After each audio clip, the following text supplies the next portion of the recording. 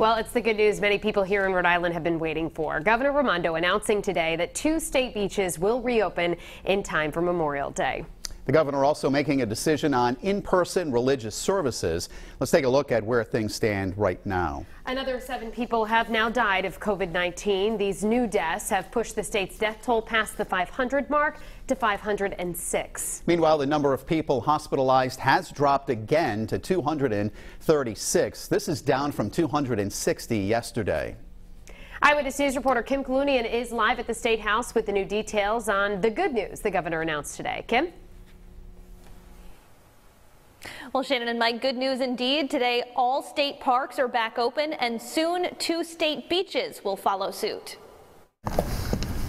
With just days to go until Memorial Day weekend, Governor Gina Raimondo says she wants Rhode Islanders to feel a sense of normalcy as they kick off their summer. Along with Memorial Day celebrations, the first voyage to the beach is kind of part of who we are. Come Monday, 2 state beaches will reopen, East Matunic and Scarborough, both with limited parking. Bathrooms, showers, and concession stands will remain closed, and there will be no lifeguards on duty. For now, admission will be free. You can, take the kids to the beach, go for a walk, put your feet in the water, but it'll be in a very limited way. The governor saying Monday she hopes to have all beaches back open with limited parking in phase 2, which is anticipated to start in June. Another new development Tuesday on places of worship. On Friday, Bishop Thomas Tobin tweeting, "I'm not an historian at all, but I wonder what our founder, Roger Williams, would have said about the power of the state to prevent religious folk from gathering for worship, even during difficult times." Raimondo now announcing her goal to allow places of worship to reopen to in-person services the weekend of May 30th. So we've really tried to balance people's needs and rights to worship with the realities of this public health crisis. And more specific guidelines on the reopening of beaches and places of worship will be forthcoming. With the new positive test reported today, there have now been 12,795 positive cases of COVID-19 since the start of the crisis. And Governor Raimondo also announcing today that 2 state beaches, East Matunic and Scarborough, will reopen Memorial Day with very reduced parking. In-person religious services will also resume the weekend of May 30th. Specific guidelines will be released in the next few days.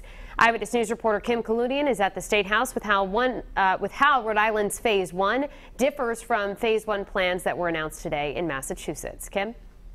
Well, Rhode Island and Massachusetts are not fully aligned on what the various phases of reopening will look like, but Governor Raimondo says even though the specifics are different, the overall goal is the same. In Massachusetts, under Phase 1, no retail stores can reopen their physical store to customers, while Rhode Island is allowing limited capacity at non-critical retailers. Governor Baker's plans include the reopening of hair salons in Phase 1, unlike in Rhode Island, where no official date has been set.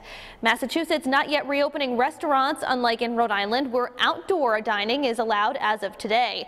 Baker once again will allow manufacturing and construction, which Raimondo never stopped. And the Bay State will reopen churches 1 week before Rhode Island. Here's what Governor Raimondo had to say today when asked about the differences. It's a consistent approach, whether you're 1 week ahead or 1 week behind, that everyone kind of has to make that decision. The other thing, the approach we're taking, which is consistent with every public health expert that I've talked to at the state level, the federal level, at Brown, at Johns Hopkins, et cetera, is you want to make some changes and then leave 10 to 14 days to look at the effects of those changes and then make other changes. And so that's what we're doing. Like, I understand in Massachusetts they're doing every week changes. That's a different approach. We're taking a different approach. And the governor today says her main goal is to make sure we only have to do this once and not take any steps backwards. At the State House, I'm Kim Kalunian, Eyewitness News.